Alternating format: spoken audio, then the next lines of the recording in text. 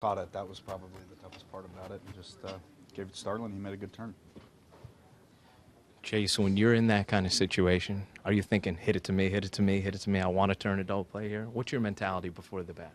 Just, I try to think that way, the entire game, because as soon as you get, kind of your mind starts to wander a little bit, that's when you get the play and you're, a little bit out of it, you make a mistake. So, yeah, it's fun. Dellin has been great for us all year and, got himself in a little bit jam, and, it was fun to be able to pick him up a little bit today.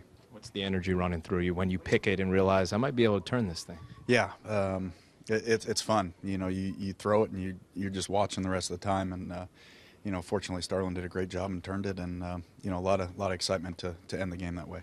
If Green can pitch anywhere near like he did tonight for you guys, how big is that for you down the stretch here? Well, he was tremendous. I didn't see him pitch in AAA, obviously, but I heard about what he was doing and saw the numbers.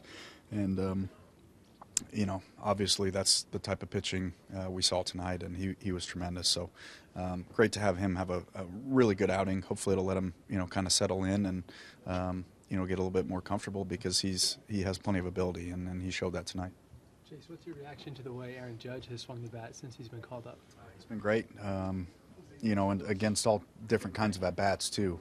Against guys that are throwing hard, against guys that are throwing knuckleballs. I mean, that's I can't imagine he's facing an awful lot of knuckleballers in the minor leagues. So, those guys are tough. You can't really prepare for them. So it was obviously a big hit, and he's been impressive the 3 games that he's been here.